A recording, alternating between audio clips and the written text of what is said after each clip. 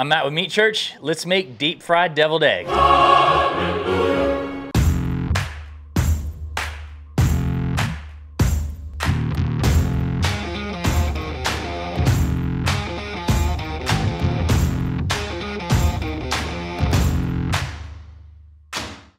So if you grew up like I did, you grew up having deviled eggs. And anytime I was at my grandma's house, she made deviled eggs. I kind of made it a personal challenge to eat the entire tray by myself. Now fast forward to leading Meat Church, I'm always looking to kick things up a notch. And so I came up with this recipe, fried deviled eggs, and I sent it to Traeger last year. I was doing Thanksgiving videos with my buddy Tim Hollingsworth, and this is something that we did together, and it was a ton of fun. And we just never shot a video on it, and the feedback's amazing. It tastes super, super good. You will love this. It was absolutely the star of a holiday meal. And with Easter coming up at the time of release of this video, this coming weekend, there's nothing better than to do this. It also pairs awesome with our double smoked glazed ham recipe. We'll put a card up here for that, but we're just gonna focus on a side that is killer.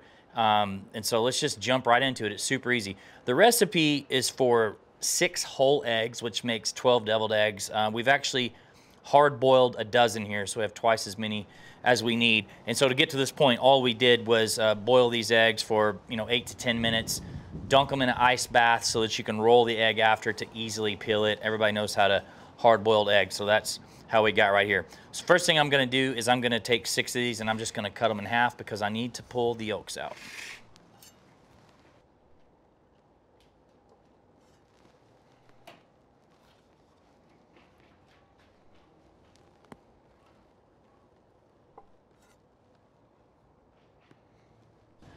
So let's go ahead and get the yolks out of the eggs so that we can make our mixture.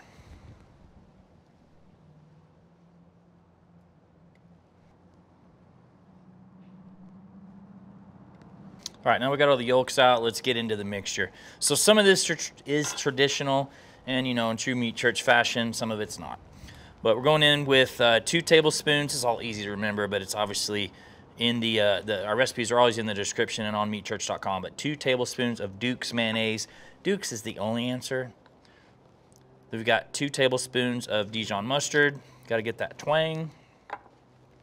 So here's something I dig: 2 tablespoons of pickled jalapeños. You can buy them or you can make them. So they're not hot.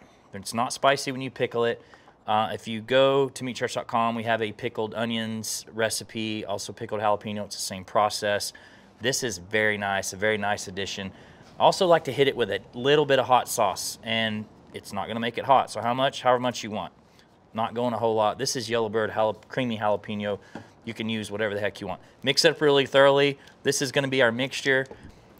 Be sure to mash up the yolks really good. Once it's all incorporated, I'm gonna take this off to the fridge while we fry our eggs. Time to make the breading. It's really, really easy. So we've got our Meat Church chicken fried breading here. If you don't have that, you can just season flour. I love to season flour with our seasonings. Pick your favorite. Honey Hog's a really good one, the Gospel. Whatever you want to do to just get a little seasoning on that. Then we've got like 4 eggs beaten up right here, and we've got panko, and then I have a little bit of Parmesan Reggiano up here that I'm going to grate into it. This is optional, but this house loves Parmesan. In fact, I think on spring break this year, my 10-year-old told the guy at an Italian place, bring the Parmesan, and I'm not going to tell you to stop.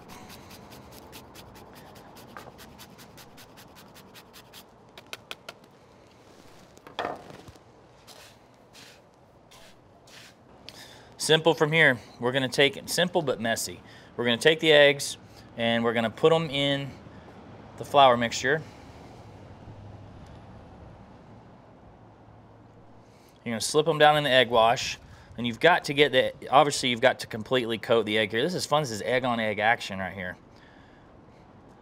Make sure you get totally covered, run it off, throw it in your mixture with your dry hand. So this part's kind of interesting. You've got to make sure that you empty the egg out as best you can, because you're going to fill that up with all the filling you made. It's that simple. Put it over here on a pan. It's the least fun part. Get your kids involved in this. Assign them to do this.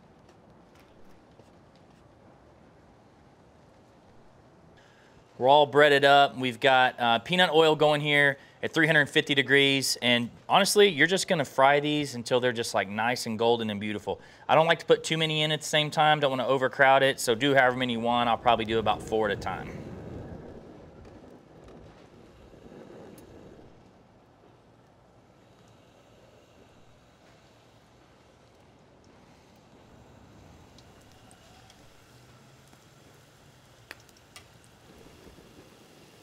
All right, you can see that those are nice and golden, which is all I'm looking for. Time to pull them.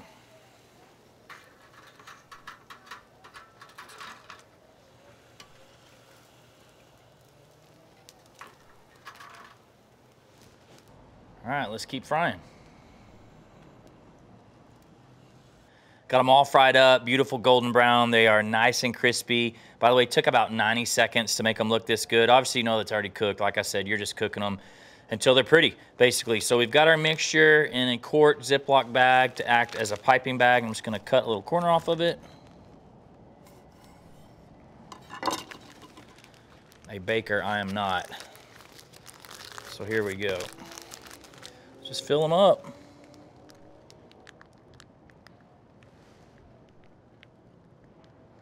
Whew, maybe I am a baker, dang.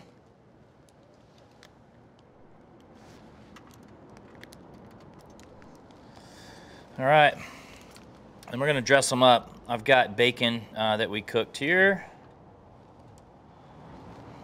I'm only doing 3. I'm not gonna sit here and make y'all wait on all this. You get the point. Whew. Any predictions? I don't think it's gonna suck. Here we go.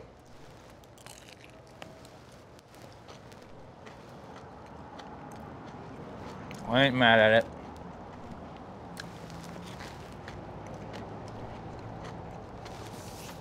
You have to make that for Easter. Enough of the boring ham and all that stuff. That crunch was awesome. The flavor of the filling, that's an amazing filling. Don't be afraid of the hot sauce and the pickled jalapeños. It makes it. Such a good twang. So many people, friends of mine, have made this since we shot it in October with Traeger, and they all came back telling me how much their families liked it. This is super unique, a big twist on a classic, obviously. I will give you one tip. These don't keep. Not that deviled eggs are ever left over. I don't think I've ever seen a leftover deviled egg. You need to make these right before you eat. They're really good and crunchy right now, but if you try to put them in a container, they get soft and they're not good. So, but I'm telling you, your family's gonna inhale these at Easter dinner. So give them a shot. Let me know what you think. Stick around for the wrap up that we've been doing after. Meatchurch.com. All our recipes, all our seasoning, all our swag and merch.